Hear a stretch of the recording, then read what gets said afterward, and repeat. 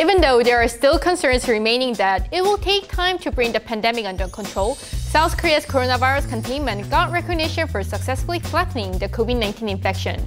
But how? The key was utilizing the ICT infrastructure successfully. You haven't heard of ICT? Then let me explain. First of all, ICT uses an integrated database which allows data users to share the related information.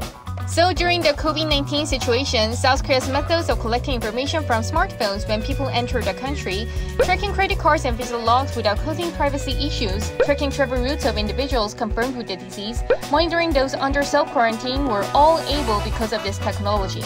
So the fact that South Korea used ICT to prevent the virus from spreading means that the country used a massive digital defense system against COVID-19 by using data.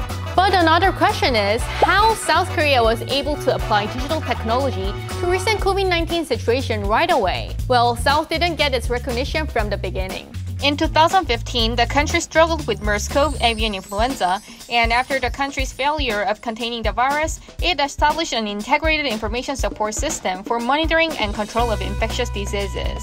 And it was successful because South Korea was already an ICT leader globally, and it's not hard to see why. Home to world-leading electronics and ICT companies such as Samsung, LG, SK, and KT, Korea's economic growth is digitally delivered.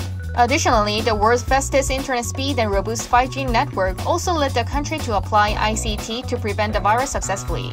Now, if you compare the progression of infections with other countries, South Korea shows much more successful grasp in containing the spread of the disease.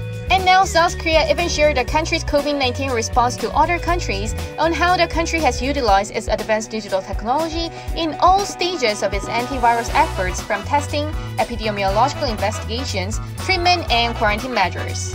And according to the Ministry of Science and ICT, the latest plan aims to further enhance the country's contact tracing and illness prevention capabilities by fully utilizing its ICT to better deal with the new coronavirus.